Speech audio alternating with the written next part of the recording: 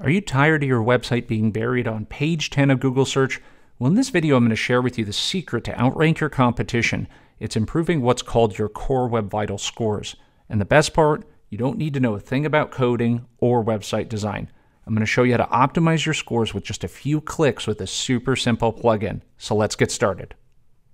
So we know that the Core Vitals is important as a ranking factor for Google. So it improves page experience to have a page that loads faster, that doesn't shift around on them, so that they can get to reading or digesting the materials that are found on a page based upon their query.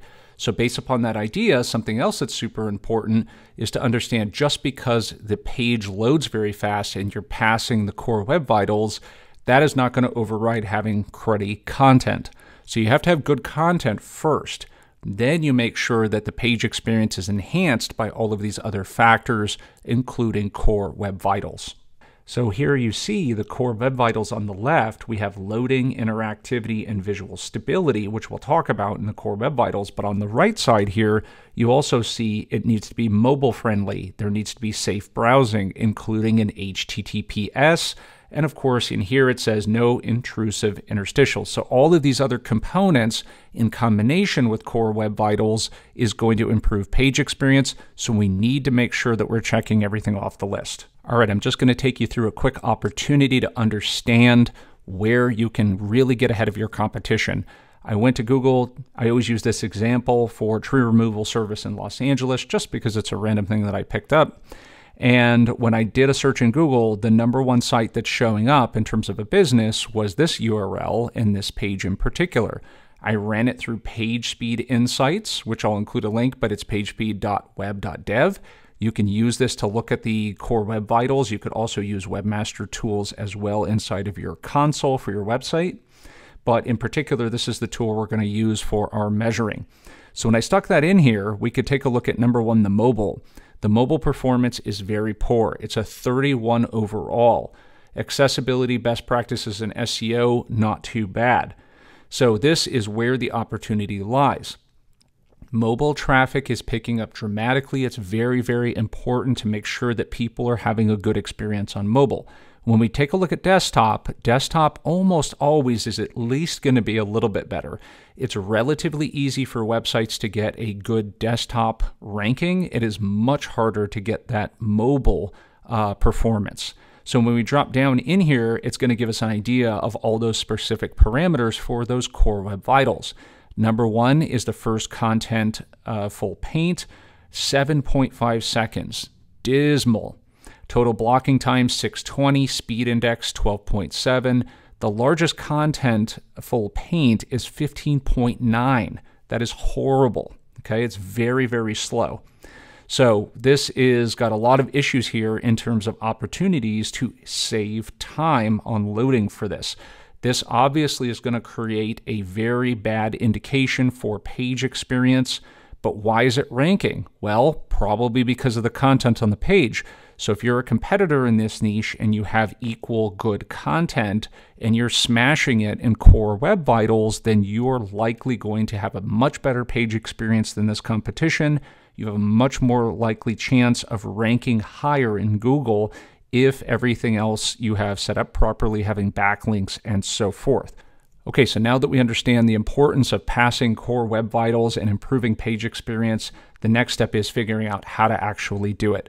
So as you scroll down underneath here, it is going to give you the opportunities under the PageSpeed Insights of what needs to be changed. But honestly, it is just looks like an alien language. There's so much stuff going on here. Coders will know how to do this, website programmers. But we're looking at things, for example, reducing unused JavaScript, minifying code, JavaScript, etc. There's all of these different things in here that is going to require a lot of specialized expertise to implement this. So you have a couple of options here. #1, you can outsource it to somebody who knows how to do this stuff. And let me tell you this, it can be quite pricey. And some of it is very complicated, and it's going to take a lot of man hours, so to speak, in order to do this. That's certainly an option. It is pricey, but there is another solution. And another solution is to use a plugin that will do all of this for you. Okay? And the one that I'm going to recommend is 10Web. If you're not familiar with 10Web, I've talked about it a few other times on my channel with different types of things that it does, but it's an AI-powered WordPress platform, has a lot of cool bells and whistles to it, and one of them is the page speed booster. So what we're going to do is we're going to go over to the optimization section to where the page speed booster is. Now what it is a plugin. And the goal of this is to eliminate these speed-related issues, to improve your core web vitals, and also offer what's called full website caching to help your pages load faster. And what we can do is we can go down here to this button and we can grab this thing for free. So we're going to click on that, and what it's going to do, it is going to go ahead and download it. Once you have it downloaded and you have your account set up, we're going to go over to the website. I'm going to show you a couple of things here and show you how fast you can make this tool work. Okay, I'm going to use a site here in particular. I call it my dummy site, and I just set this up with a very common popular theme called Javelin. And it's one that is, I'd say, a pretty good looking site, but very common for what we would see. A lot of these kind of moving elements and images and so forth in here. I think it's a good test because it's pretty standard for a lot of the way that websites are currently designed.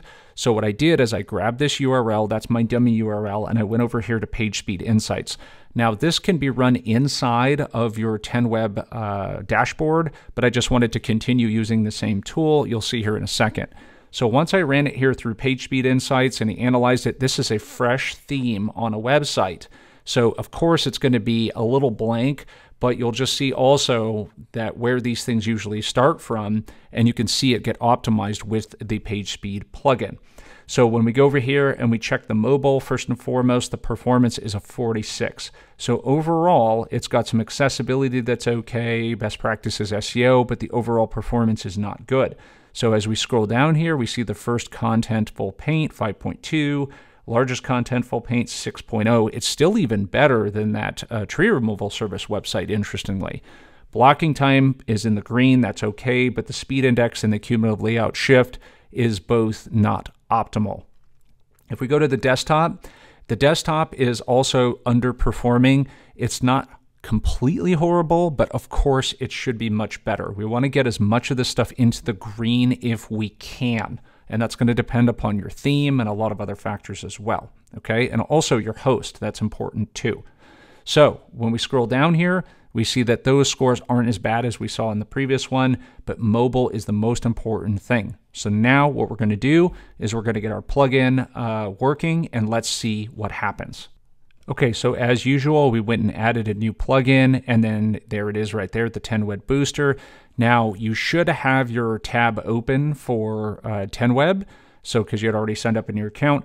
If you just click Activate, it is immediately going to take us into 10Web. So from here, you won't see this anymore, but I'll click on this, and it's going to do its magic. So I'm going to click on that guy, and you're going to see that it will actually open me up inside of 10Web to continue this process. Okay, so there it is. It opens up right inside of 10Web, and it says your website's being optimized right now, and it says optimizing front end, and of course it's going to go ahead and compress all of those images as well. So I'm going to pause the video, and let's see what happens afterward and see what kind of results we get.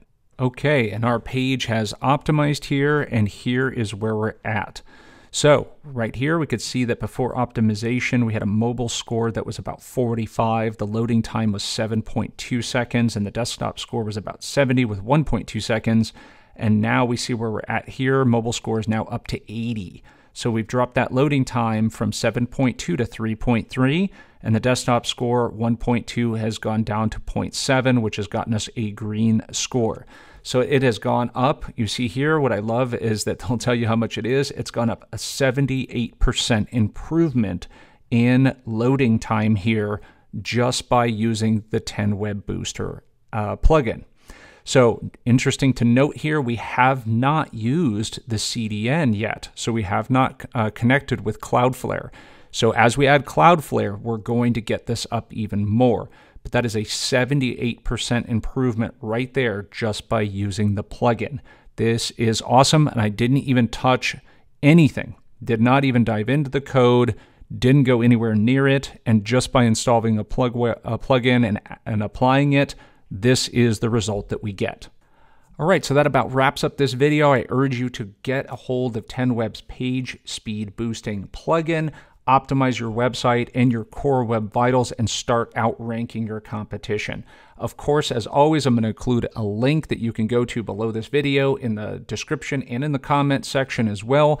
Be sure to thumbs up this video, comment, subscribe to the channel, and of course, hit that little notification bell so you get notified of upcoming videos. Thank you so much for watching, and I'll see you next time.